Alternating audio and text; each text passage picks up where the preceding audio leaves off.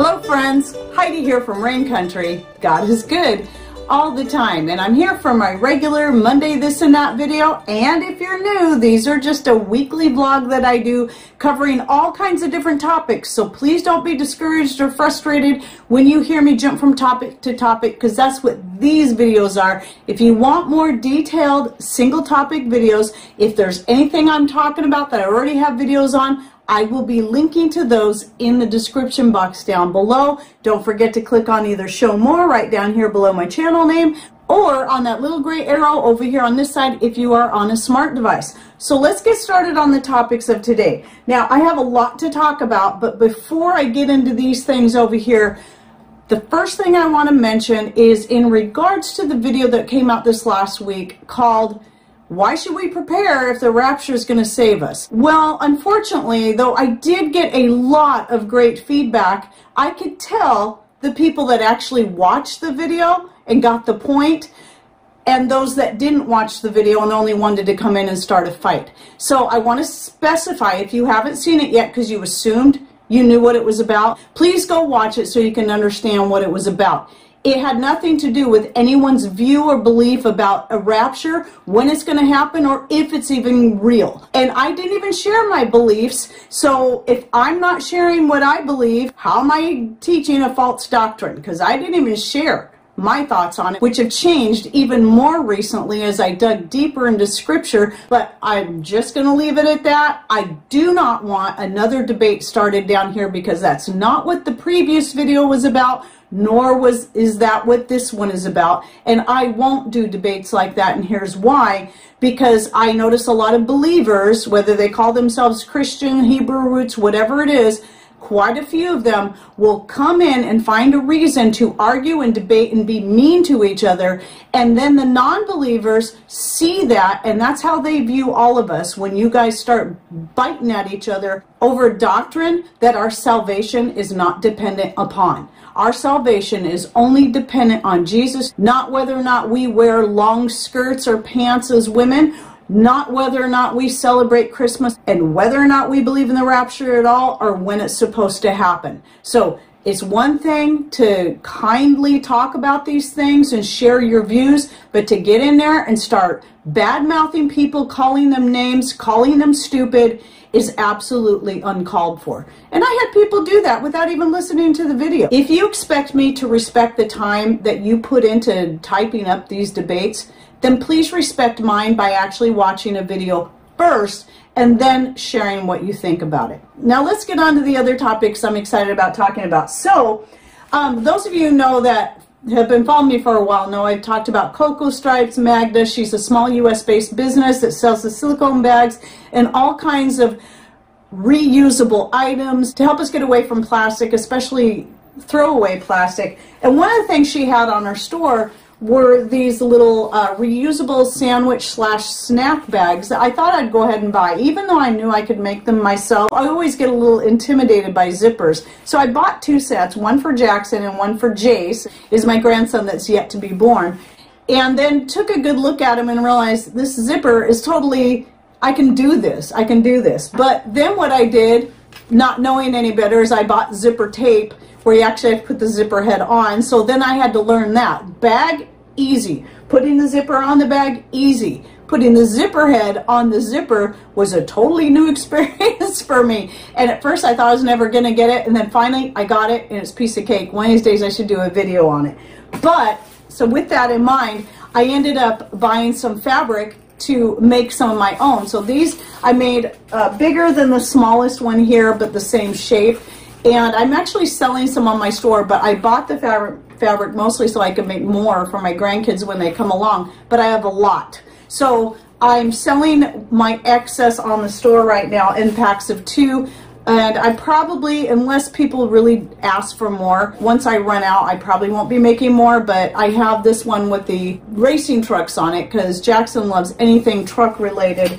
And then I have this beach theme one I thought was pretty cute. So what this is a waterproof PUL or polyurethane laminated fabric. It's often what's used for making bibs and diaper covers, or even diapers, and you actually sew that right onto the whole diaper, and that's what keeps it waterproof, and you can get rid of those dumb plastic pants that never last. I mean, when I did cloth diapers with my kids, those plastic pants, they used to be made out of nylon and they would last forever, but when my kids were babies, they were plastic, and then you wash them a few times and then they start cracking. I wish I would have had this back when my kids were babies. But anyway, so I'm getting a bunch of these made up. I still have several more to make. So if you're interested in looking at those for a sandwich bag, either for yourself or for your kids, they're not going to keep things totally fresh forever, but they will help.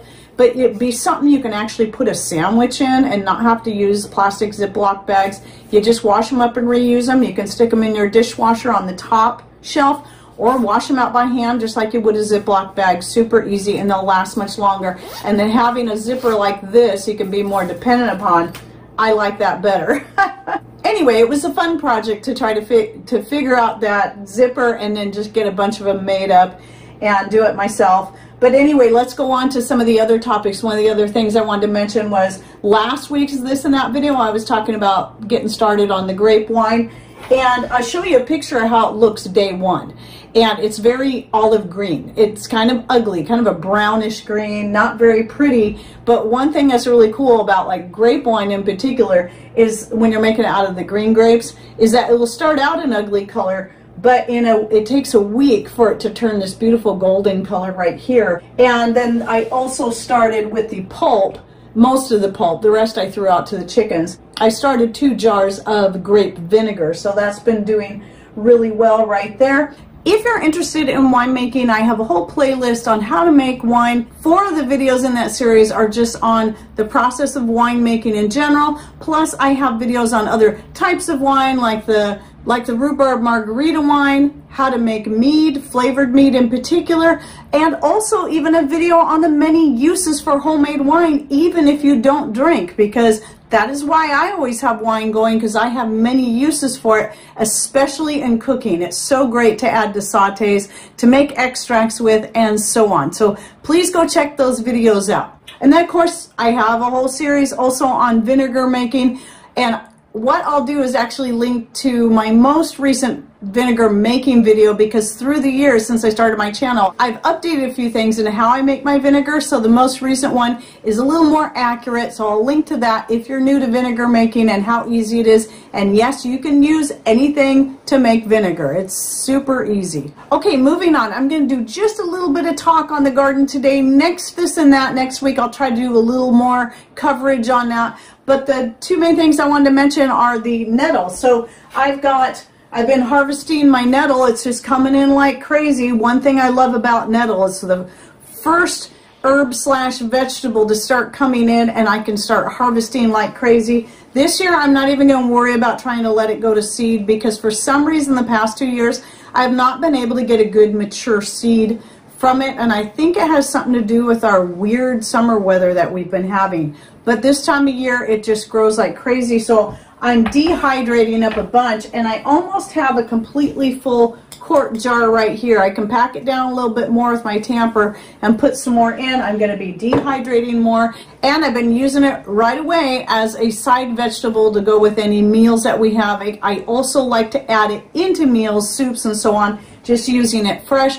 Now here are a few examples in pictures. One is just to saute it in butter and homemade wine, or you can use coconut oil and whatever spices you want. Usually I'll add onion and garlic, and then sometimes I'll do a full mixed vegetable like I did last night for dinner, with peppers, mushrooms, the garlic, the onion, and some snow peas, and that's good. I love that. That is one of my favorite dishes. I could eat that by itself. And then my seedlings are coming along great. My tomatoes, you know, I grow them in a cluster. I'm going to need to get them transplanted out to the greenhouse into bigger pots soon. Now, if you're interested in the whole process of tomatoes and how I save the seeds, then start the seeds, then grow them, and then transplant it, I use the easiest method. This is something I've been working on for years. I don't use any grow lights, no added heat. I just grow them in a south-facing window. I get them started, move them to the greenhouse. I'll link to that video down below. I think I did last year on growing tomatoes from seeds that I saved from the previous year to transplanting into the greenhouse. And then one more garden related thing I wasn't even going to talk about, but I just got an email from Greenstock that they are having a sale, 25% off, starting I think March 16th it starts, and it's 25% off, and I think if I understand correctly it's any of their green items, but you might want to double check. I should have looked closer.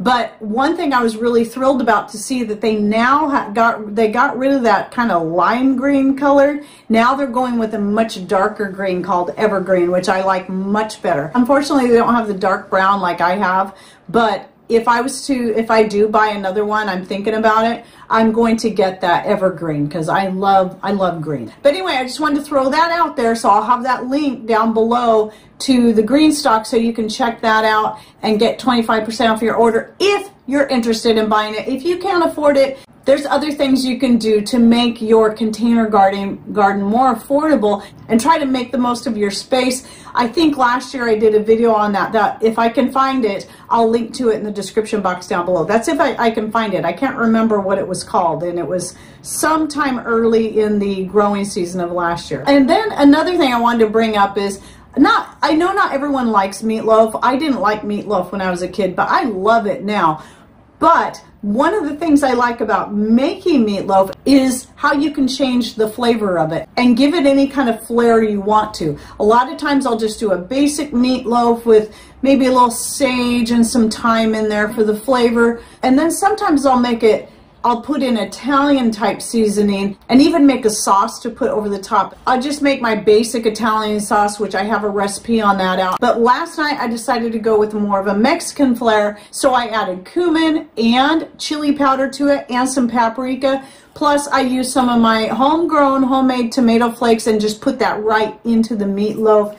It had a real nice flavor to it. It had exactly the flavor I was looking for. And hopefully I can get all this in here without this video being too long, but I wanted to mention real quick about freezing grains that a couple years ago, yes, I started freezing my grains because suddenly, out of the blue, even though I've been saving grains and flours for years, I had some bags of grain. It was always in the spelt for some reason, get weevils in it. And then I started to understand how weevils get in there. It's not that they get into the grains after you get them in there, it's that they were already present inside the individual grains, the larvae.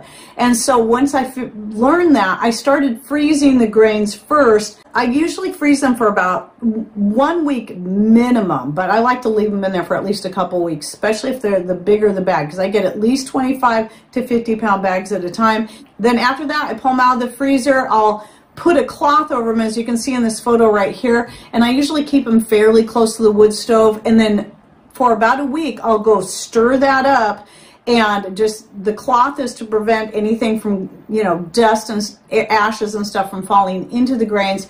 But I'll pull that off, stir it up with my hands to make sure everything gets fully dried out in there, because I always get concerned about freezing things and immediately packaging it up because I worry about moisture being in there that can then cause it to mold and rot. So that's why I make sure it's fully dry before I put it away in a bucket. And I don't do anything special with it.